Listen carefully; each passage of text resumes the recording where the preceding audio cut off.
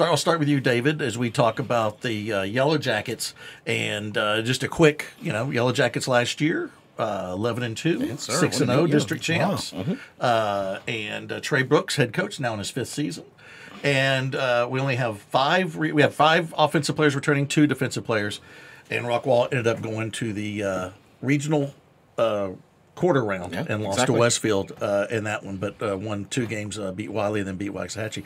So let me start by this. What are you looking forward to the most with this team coming up? Well, I'll tell you what, obviously the rest of this, you talk about Landon Locke, quarterback returns, gets to lead this thing on his own. He's been able to share that, share with Mason Marshall. A lot of folks didn't think that would work the last year, and it was very, very successful. Yeah, one of the few times. Talks about, and what a neat deal that is. It says a lot about Trey as a coach and his staff, and then obviously as far as the quality of the individual with Mason Marshall and with Landon Locke. But Landon will get an opportunity this year to lead that offense as a starting quarterback. Last year he threw for 1,702 yards, 19 touchdowns. Yeah. Part-time. Exactly, part-time. Think about that for a moment. Of course, he'll take the helm. University of Wisconsin recruit. Might have had some connections there.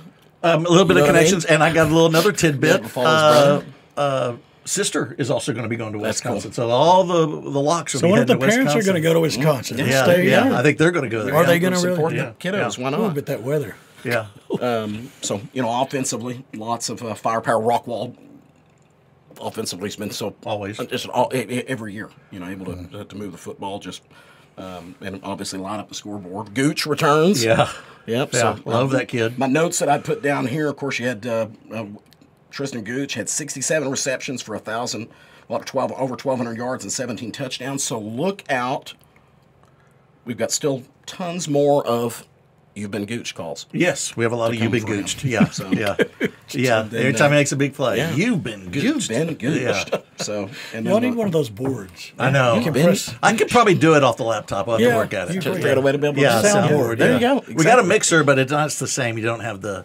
A lot of things come from laptops, so it's just, but we'll talk about it later. There's a billion things we're doing, so it's hard to hit the dump or whatever. I was going to say, just fit it in. Yeah. Just fit it in. Just do it, Billy. You'll make a way. You'll find a way. We'll find a way. But, of course, as Jamar Wilson, the running back who rushed last year for almost 500 yards and 5 touchdowns, backup, he gets his chance to be the lead back. He was basically the 3rd back last year. Yeah, had over 500 yards. Yeah. So, preseason expectations or projections, if you will. Of course, they picked out for 10-6A the Dave Campbell's picks Rockwall to win districts. Has them at number 22 in the preseason rankings.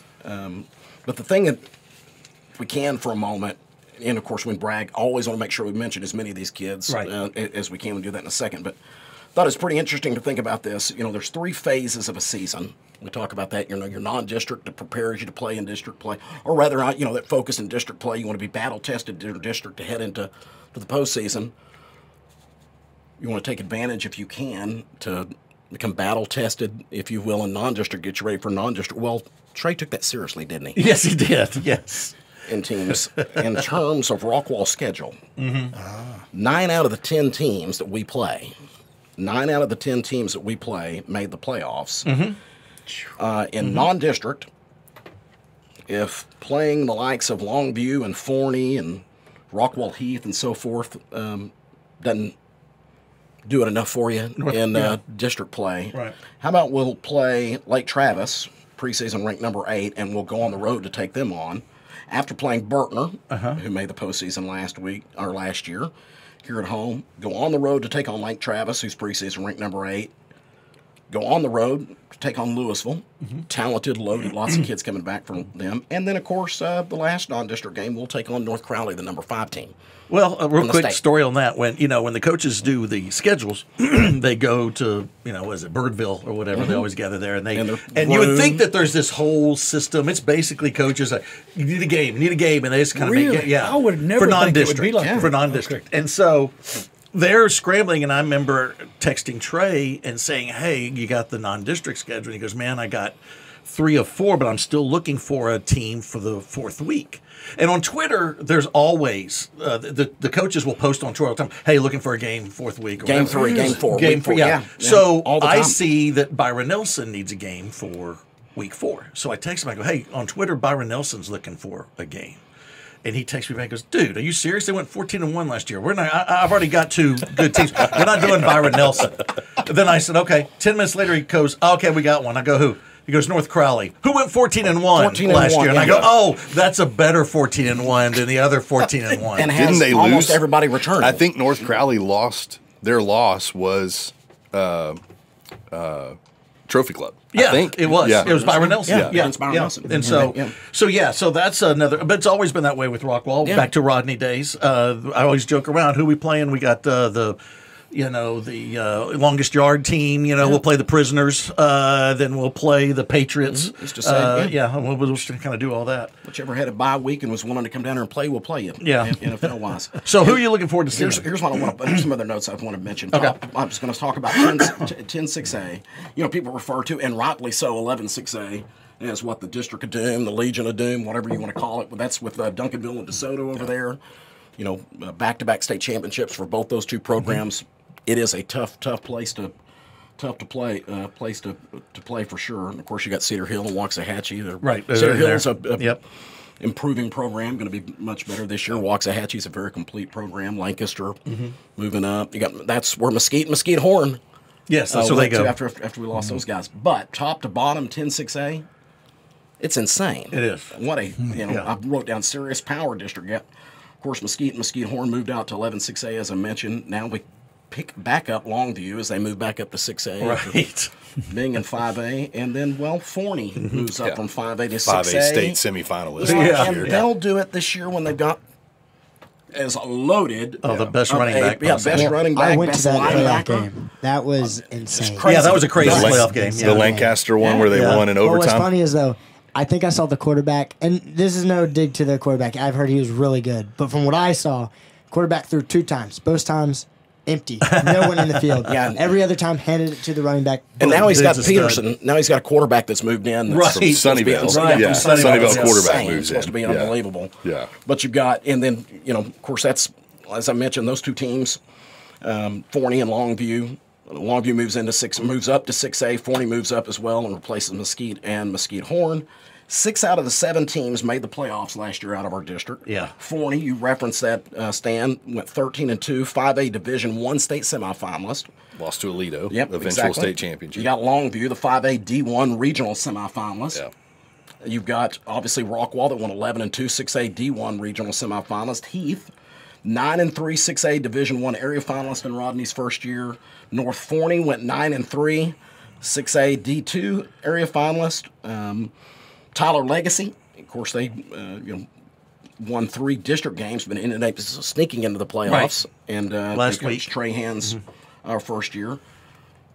Loaded teams all the way throughout. Then listen, the thing to point out as far as district coaches are concerned, names. You got Trey at Rockwall, Rodney, of course, over at Heath, the state championship winning coach, John King down in Longview. Longview, yeah. You've got Jeff Fleener, who's won everywhere he's been, over at Forney.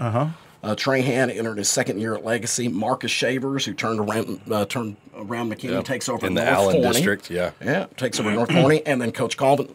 Coach Colvin, Coach Colvin, a former Rockwall offense coordinator who's identified in Dave Campbell's as what they call him as one of the brightest young minds in high school football. Wow. Enlisted in the under 40 next generations of great coaches, and unbelievable guy. Just in this program, and the quality of the kids, the quality of the commitment that each one of these schools have behind, and the support that they have. Yeah.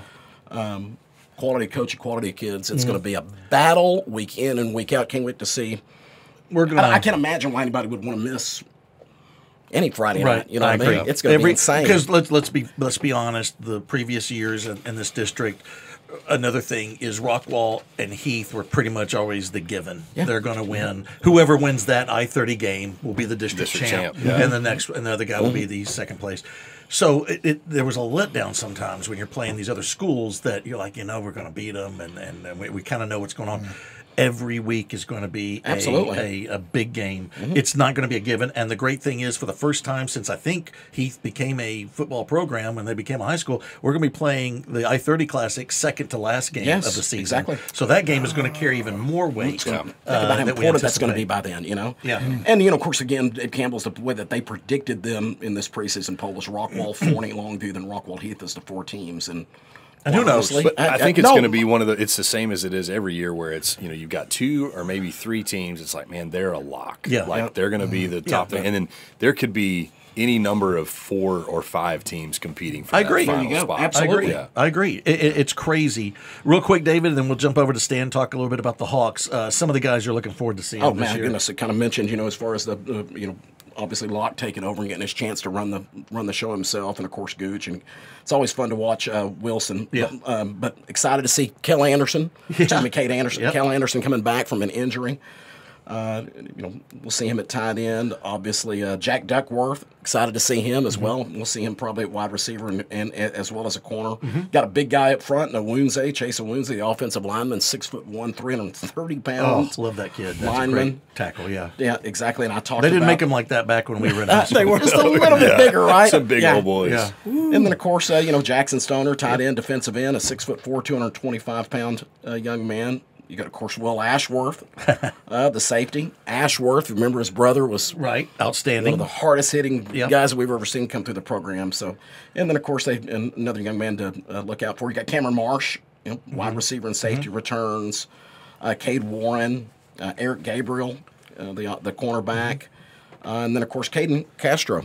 Yep. One of the top sophomores to look out for, the 5'8", 170-pound, as I mentioned, sophomore. Excited to see him. And then we got our favorite name, defensive end, Edwin Gonzalez Salas. Solace, absolutely. Love that big kid. guy, man. Really So much fun, and a wreaks neat havoc. kid, and a good kid. And a kid that we'll get to know, Leander Parrish, defensive end, that's going to be coming in and doing some stuff. So this is going to be fun. We can't tell the Jacket fans enough that every week it's going to be buckle your chin. gonna be insane, It's man. going to be great, and I think it's just going to set up a great matchup with Heath near the end of the season. Absolutely. And it's just going to be a blast. Rockwall will be the home team, I believe, this year. And so, but I think sometimes the visiting team may get the advantage sometimes in that matchup because it's a little bit. You kind of us against the world when the visitor side. You're packed over there. You don't have as much room, and I just think it's going to be really fun. It is going to be a lot really of fun. And then a couple of things that I wanted to point out, and that'll be interesting to watch. We talked about this loaded schedule in non-district, what each game is going to be like during the playoffs. On the road is another thing that's going to stand out, being on the road. Yeah. Of course, the Lake Travis game, as I mentioned, that's their Jackets will travel to take on those guys. And the 2 trips to East Texas. Yeah, Both yeah, those 2 we're doing a lot of traveling this year. are on the road this year. Get So the, you got to go to jet Longview to gassed win and up. go Yeah. exactly. Go to Longview and go to Tyler to take on Legacy. And then the only other point that I mentioned on this is we talked about predictions, projections, how things are folks anticipate. But quite honestly, as we listed the teams and what they've done last year, the coaching staff, the commitment that those guys have, the way that they work, the commitment that's behind each one of these programs, the thing that you can say for sure is, yes, as you said, 2 to 3 throughout the season kind of tend to rise to the top. up, yeah. But I can honestly tell you, if any of these teams in this district will make the playoffs, you might be surprised, but you wouldn't be completely shocked. No.